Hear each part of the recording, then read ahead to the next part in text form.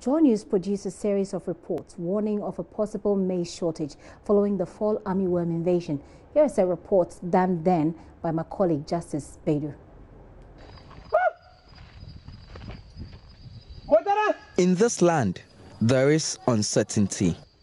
This time of the year should be the major harvest season, and yet there is very little to take home. Wumbe Al-Hassan has spent nearly 2,000 cedis cultivating this 10-acre farm over the last 6 months. Now all the days of hard work has been brought down by the fall armyworms. Life is not normal again. There is hunger looming. How are we going to feed ourselves? How are we going to feed our families? Like Wumbe, hundreds, possibly thousands of farmers share similar stories of loss and pain.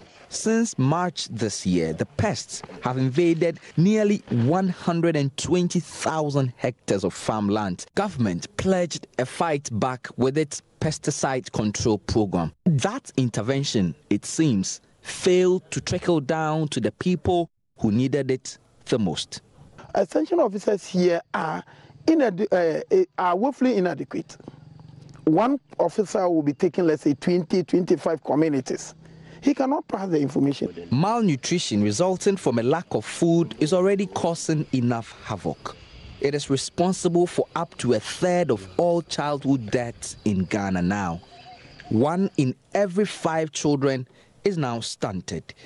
This part of Ghana, already one of the country's poorest, is also the most affected.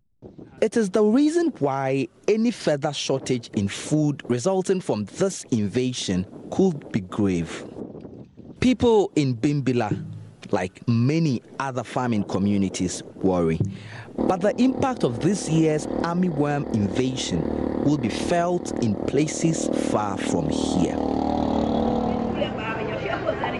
Inside the Bimbilla market, today is market day.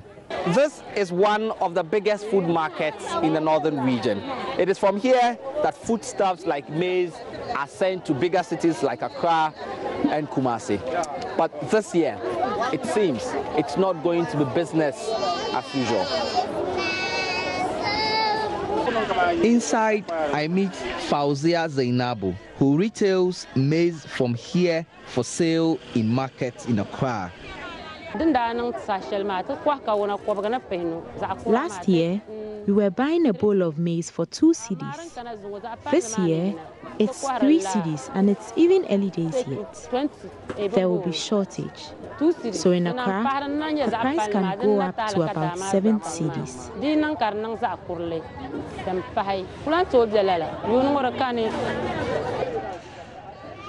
Researchers say the worms could be even more destructive in the next farming season.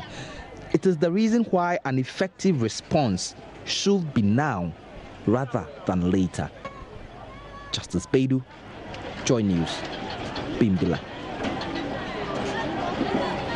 And that story was done in October last year. Actually, a warning to what we're experiencing at the moment. We're unable to get through to the buffer stock company for their response to what is happening so far.